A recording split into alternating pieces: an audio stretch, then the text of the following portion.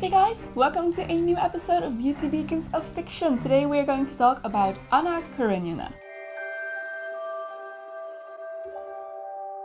Anna Karenina is the leading character in the 1878 novel Anna Karenina by Russian author Leo Tolstoy. It is one of the most popular novels in history. It is immensely popular, been translated to so many languages, and so many adaptations have been made. It is the story of Anna, a high society lady who falls in love with another man who is not her husband, starts a relationship with him, and thus initiates her own downfall. It is meant as kind of a warning. At least Anna's actions are definitely condemned by the author, but despite that, she is a very relatable almost, or in any case likable character. Many people have really warmed up to her even though she is the bad guy of the story, and I'm pretty sure that Anna Karenina is just one of those names that everybody knows.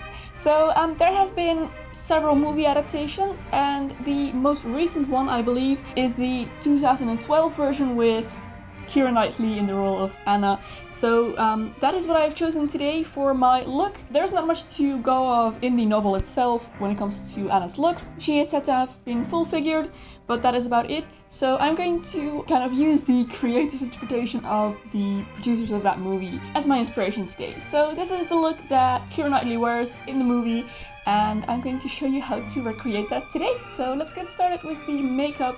I'm going to keep it very simple. It appears to be a very no makeup look, what she's wearing in that movie, so I'm just going to start with a layer of foundation to even out my skin tone. And then I'm going to apply a little bit of concealer to cancel out my dark circles. And I'm going to blend everything in really well. And I'm not going to powder it off to allow this to be a little bit dewy, give a more natural look. Okay, so eyebrows. I'm going to try and kind of imitate Keira Knightley's eyebrow shape a little bit more. To look a little bit more like hers, you know, make this look a little bit more recognizable. So I'm just going to make them a little bit thicker and create this very sharp angle at the top. So when the eyebrows are done, I'm moving on to the eyes, and I'm going to apply a little bit of skin colored eyeshadow that is just a few shades darker than my own skin color. And I'm going to apply this with a fluffy brush all over the moving parts of my eyelids and into my crease a little bit, and kind of extending this outward. And I want to make this look like a very natural kind of shadow around the eyes. Apply that underneath my eyes as well, just using this large brush all the time to make sure I get a nice blended look. Okay, so then I'm just going to take a little bit of mascara, and I'm going to use one that's going to look very natural, and I'm going to make sure to really comb out all the clumps, because we want this to look like there's no mascara actually on our lashes, just make the lashes a little bit darker. Okay, so for the cheeks, I'm just going to apply a little rosy blush, and I'm going to apply this high up on my cheekbones from the outside, sweeping inwards, and just keep this very light. And then for the lips, I'm going to choose a very natural color that is somewhere in between nude and pink. And there is the makeup look already done. So moving on to the hair. Now the hairstyles, she wears several different hairstyles, but they're all very similar, come down to the same thing pretty much. A mass of curls that is kind of pinned up on the sides and then forms a little bun in the back. A low bun. So that is what I'm going to do as well. I'm going to start by spraying my hair with heat protector and holding spray to make sure my curls last. And then I'm going to divide out my hair into small sections and curl everything with the smallest curling iron I can find. This is a 13mm one.